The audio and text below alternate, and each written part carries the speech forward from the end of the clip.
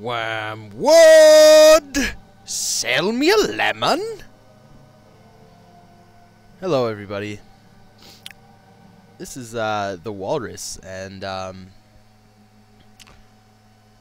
giving you guys a Let's Play on World of Warcraft. This is How to Pone's first production, and it's gonna be a pretty big undertaking, and it's gonna take quite a while. So anybody who's subscribing, please have patience, and yeah,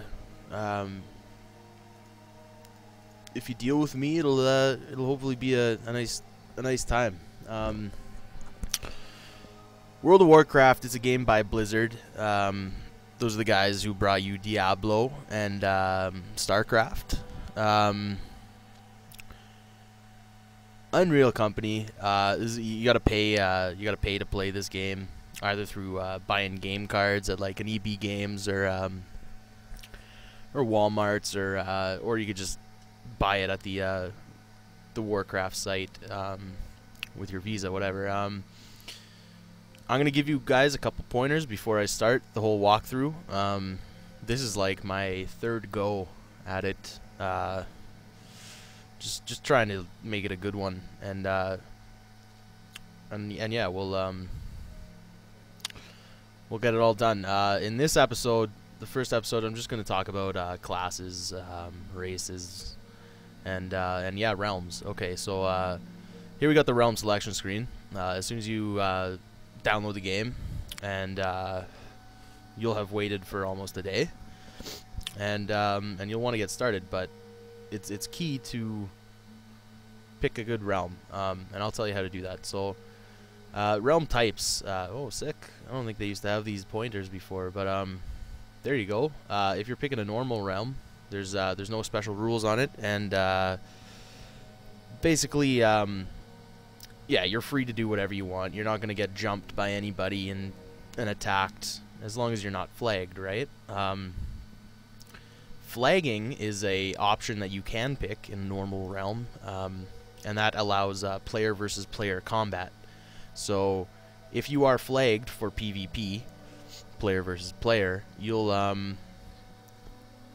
be jumped by enemies, other players that are, 20 levels higher than yours, and just get killed. So if you're going to be playing in a PvE realm, which is which stands for player versus environment, don't flag yourself if you're not level capped, because yeah, it'll happen unless you're down with dealing with getting ganked. But if that's the case, I would just recommend you roll on a PvP realm, like these ones, the new Barak, Meg Theridon.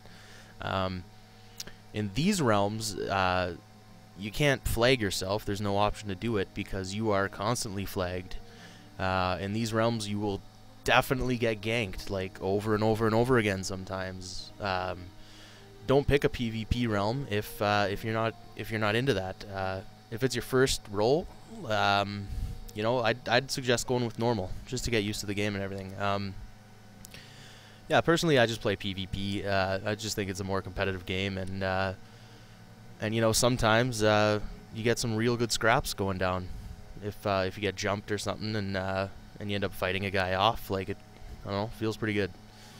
The other two realms that you can pick are RP, which is role playing, and that's for people with who are down into like getting into character and shit, and talking in character. There's no rules like saying that you have to do it, but yeah, I don't know. That's what people are into in those realms. RP is a normal mode for role players, and there's also RP PvP. There's one, and basically that's player versus player rules, but in a role-playing environment. The other thing you need to know is population. This has a real big effect on the game, and it's overlooked by a lot of people. If I think if you want to roll on a full server, I think you have to have like previously had a couple characters in on your account, but yeah, I'm not sure if I can roll on a full server. Yeah, no, I can't. So that must mean that must be for high. Sorry, I got this crazy heartburn, so if I ever pause when I'm talking, it's because I'm hurting.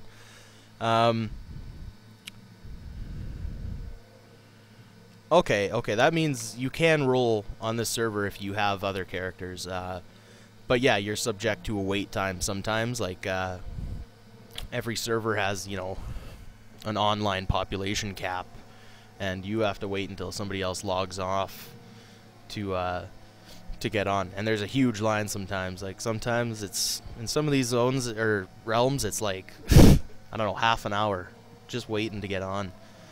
So I'd recommend you don't pick any of these, but at the same time, these are the, you know, the most popular realms out there. Mal'Ganis, like home of the Goon Squad and shit like that. High population is, you know, pretty much just under full. There's some, you know, pretty famous servers on here too. I say famous, like, as in, like, people who are into the game will know about stories from those realms. Anyway, medium's alright. You know, you're not gonna get much lag. Low is obviously, you know, not many people. And new players is these realms are actually, yeah, suggested to you by Blizzard if you are a new player. So, you know, why not pick one? A big impact on the population of your realms is the auction house. Depending on what the population is, the auction house is going to it's going to affect how much money you're making, what the demand is on materials or whatever.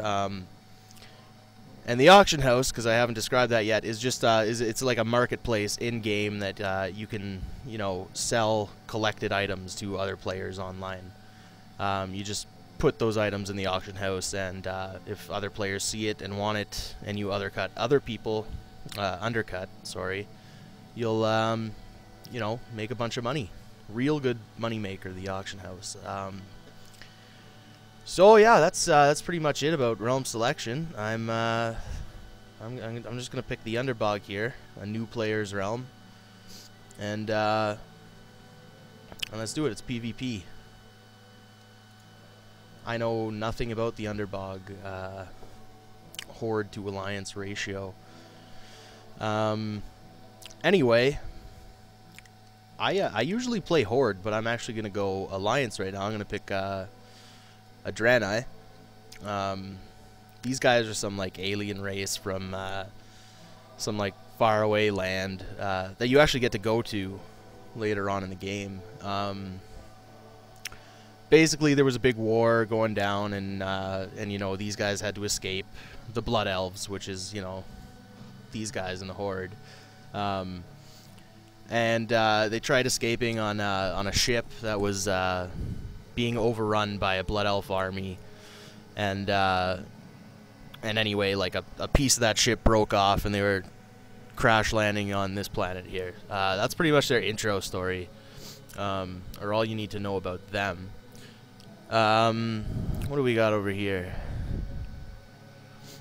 Yeah, this box will just tell you basically what the pros and cons are of being a Draenei, or whatever race you want to pick, right? Dwarves here, like, they can take on stone form, whatevs. Browse through that. I'm not going to get into it because I'm going to make a guide for, like, all these races, right? So we'll talk about it when we pick them. Draenei, we will focus on. They have, yeah, jewel crafting skill increase, and that, I think it gives them an extra 15 points in a profession skill called jewel crafting, where you make like rings and necklaces and shit. I don't think I'm gonna be picking jewel crafting, so that's kind of null at the moment. They have an ability that heals themselves over time. I think it's called Gift of the Naru or something like that. And what else do they got? Chance to hit with melee and spells increased. Okay, that's pretty cool. Resistant to shadow damage. Unreal. It's actually... yeah, I don't know. I usually play Horde. I've never rolled an Alliance character and actually gotten far into play with it. So this will be kind of cool for me. I'll get to see the whole other side of the story. But I'll also be doing all the Horde guys too, because when it comes down to it, right? Like Horde, just better. I'm gonna be a dude. I'm gonna be a hunter, and hunters are great. They're ranged damage per second class, DPS class. They get a pet. This is you know, the big thing about hunters is they get to, you know, pick a pet, and the pet fights for them. They wear leather and mail. Yeah, they can set traps. They have abilities to you know, set down traps where you can just like freeze enemies in place, and I don't know, release a bunch of like venomous snakes that just, you know, kill everybody, right?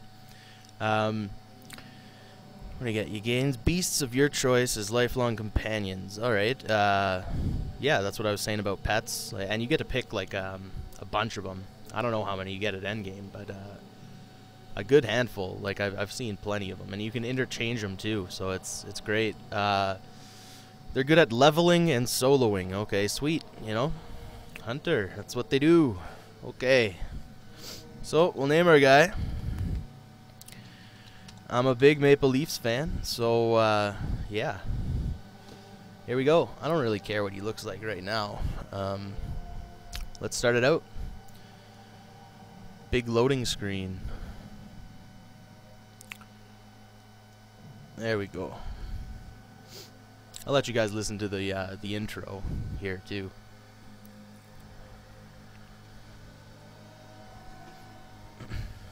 So yeah, this is we're gonna be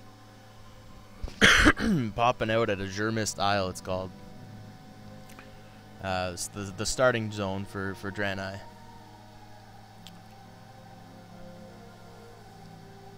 Let's go. Great game. Empowered by the holy light and the undying strength of their convictions, the Draenei led the charge against the demonic Burning Legion in Outland. Now, with the Legion's defeat, they have completed the desperate mission that first brought them to Azeroth. Though some Draenei were sent back to Outland to revitalize their former civilization, the majority have vowed to remain and uphold their sacred commitment to the Alliance. Driven by a powerful vision, the immortal prophet Velen believes that a great war between the darkness and the light is fast approaching, and that Azeroth will be its principal battleground. As one of Velen's chosen, you must stand bravely before the shadow and ensure that your people are ready for the war to come.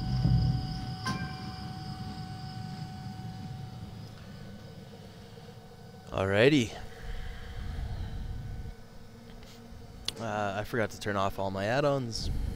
Shnikes. I'm gonna do that right now, and I'll get right back to you.